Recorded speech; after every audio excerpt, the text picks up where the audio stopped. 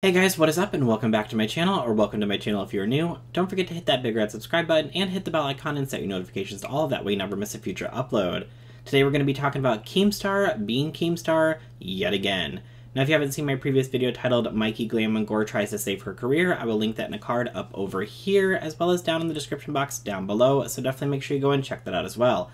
Alright, let's go ahead and get on into it. So the other day, Keemstar took to Twitter to put a video out talking about the whole Swoop mykie situation and his thoughts on it and why he says that he cannot report on it. Now, in this video clip, he says a lot of things that I do not agree with. Surprise, surprise, I usually don't agree with a lot of stuff that Keemstar says, but even this one was just way over the top, super insensitive, and really typical Keemstar, if we're going to be honest, because Keemstar is just a giant troll. That's what he is. I even talked about this with several people after I sent them the link, and I was like, can you guys believe that he's actually saying what he's saying? And they're like, wow, that is just not appropriate at all. But let's go ahead and take a look at Keemstar's video that he put out on Twitter. So this creator uploaded a video acting like, you know, she was the voice of the entire black community in a drama video where she exposed her white friend. Probably some of you know the reference. Now, if you haven't seen Swoop's video where she talks about her situation with Glam and Gore or Mykie, definitely go and check that out so you get the full context of it. But I didn't see anywhere in this video where she says that she was talking about the whole black community or alluding that she was talking about the whole black community. In her video, she was sharing her personal experience that she had with Mykie. There was nothing else in there except for her experiences that she had with her. So exactly how, Keemstar, was she speaking for the entire black community? Please tell me, because I have no idea where you're seeing this. I had so many issues with this video. One, she repeated herself. There were six main points that she repeated over and over and over again. Now, did Swoop repeat herself over and over again in this video? Yes, absolutely. But why do I feel that she did that? Because she wanted to make sure that people heard what she was saying. A lot of the times people will not listen to what somebody is saying, and so she wanted to make sure that she got her point across by repeating herself. Because you hear something once, you might not really hear it, it gets brought up again, and you're like, oh wait, I think I heard her say that earlier. Let me listen and see what she's actually saying this time. So I feel like the reason that she was repeating herself over and over again is because she really wanted to make sure that people understood what she was saying. She made claims that she was living in the biggest civil rights movement in the history of the world multiple times. Again, because this entire hour-long video is her just repeating herself and repeating points that she already made.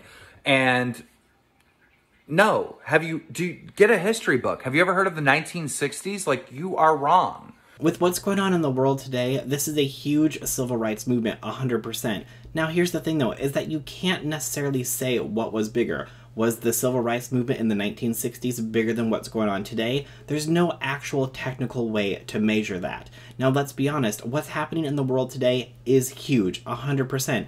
And in our lifetime that we're living right now, then yes, this is the biggest civil rights movement that we have been through. Now, again, you can't say what was bigger. Was the one in the 1960s bigger? Was this one bigger? Let's be honest, they're both huge. And I've actually seen articles saying that they are equatable and they're equal, and some articles are saying that one was bigger than the other, but there's no positive way of saying which one was actually bigger. And I don't really think that it matters technically which one is bigger, because they're both huge movements, and that's the main thing. In our lifetime right now, this is the biggest civil rights movement in the world. That's just how it is. Now, in the 1960s, that was the biggest civil rights movement in the world. Now, in history, you can't compare the two, but let's be honest, they are both big deals. Another issue I have is she is super light-skinned. And I'm sorry, if I want to hear the black experience from someone, I want to hear from someone that is darker skinned. Like, I have a darker complexion than this woman. And then we have Keem here literally invalidating Swoop's blackness, saying she's super light-skinned, so her experience doesn't equate to somebody who is darker-skinned. Just because somebody is lighter-skinned doesn't mean that they did not have struggles that they have gone through. And then for you to stand there and say that you have a darker complexion than she does, like, come on, Keem, like, what is wrong with you? And I know that your experience is not the same as someone that has darker skin. So I found the whole video ridiculous. She exposed her friend. Her friend is a shitty person, but I think she's also a shitty person for leaking all of her friends' conversations. Now, do I agree with leaking somebody's private conversations on the internet for everybody to see? No. But here we are and it has happened. And I feel like the reason that Swoop did this was because she felt that no matter what she did, nobody was listening to her. So the only thing that she had left to do was to take this public and let people know, hey, these are the situations that I've had with Mykie. These are the reasons that we are no longer friends. I just want to let you guys know who the person is that you are supporting. Now again, should this have been handled privately? But we can see from the messages that we have seen Swoop try to reach out to her privately and she didn't get any responses. So again, she was like, you know what? This is my last resort. I'm just going to take this public. I'm going to let everybody know, hey, these are the situations that I had with Mykie, just so you guys know. And we saw the same situation happen with Dustin Dailey and Rich Lux. When Dustin Dailey came out and called out Rich Lux online, he said, hey, I've tried to talk to Rich multiple times privately and it's not working. The only way that I know how to get through to him is to blast it on his timeline. So that's what Dustin ended up doing. So this is something that we've seen people do after they said, hey, I've tried to talk to this person privately and that's clearly not working. I don't even know. I made this video like 6 times and then deleted it because like you can't even talk about any of these issues because of the current climate that we're in today.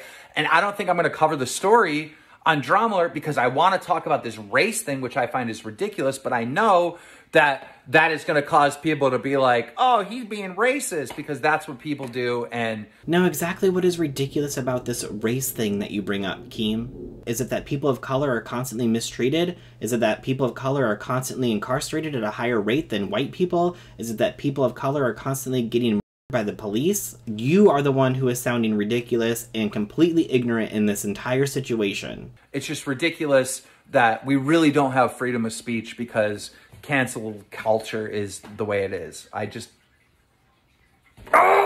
Keem, we have freedom of speech, 100%, but you don't have freedom from consequence. So why don't you just come out and say what you want to say? Is it because you know that if you come out and say what you actually want to say, that people aren't going to agree with you and they're going to cancel you because of what you say? Because that's, I feel like, what's going to happen. Clearly, you don't understand this entire situation that's happened in the world, because I've seen you do more tweets in support of Trump than I've seen you tweet out anything about George Floyd or Breonna Taylor or anything else that has happened in the world. So where is your support for what's going on in the world, And then on top of that, in typical Keem fashion, he took to Twitter to tweet out the following. Someone replied to Keemstar's video and said, "A white man validating a black person's struggle because she's too light? Gotta delete this." And then Keemstar quote tweeted that and said, "Excuse me, what exactly do I need to delete?" And then shared a screenshot of his ancestry, which shows 40% Italy/Greece, 19% Ireland, and 9% African. And then he followed that up with a tweet saying, "I hate you, Twitter. New drama alert in 1 hour," and then shared a photo of him wearing an African print hat. In the end, let's just be 100% honest, Keemstar is just a giant troll and his true colors are starting to shine through it yet again. I know we had that incident with him from 10 years ago and he always says, that was 10 years ago, that doesn't matter, that was so long ago. But 10 years ago, you were 28. You were a full-grown adult. You knew what you were doing and you knew what you were saying. It's not like you were 14 and you're just trying to be cool and edgy and fit in with all the kids. You were a full-grown adult when you said what you said and you know it. If you're so concerned about the freedom of speech, then why don't you use your platform and say what you have to say? Why are you not speaking out what you want to say? Is it because you know that you're going to get canceled because of what you're going to say? I think so, but that's just my opinion. But that's everything that I have for today's video, so let me know what you guys think down in the comments below. If you like this video, please make sure you hit that like button. Also, if you're new to my channel, make sure you hit that big red subscribe button and hit the bell icon and set your notifications to all. That way you never miss a future upload. Alright, that's everything for today, and I'll see you guys in the next one. Bye!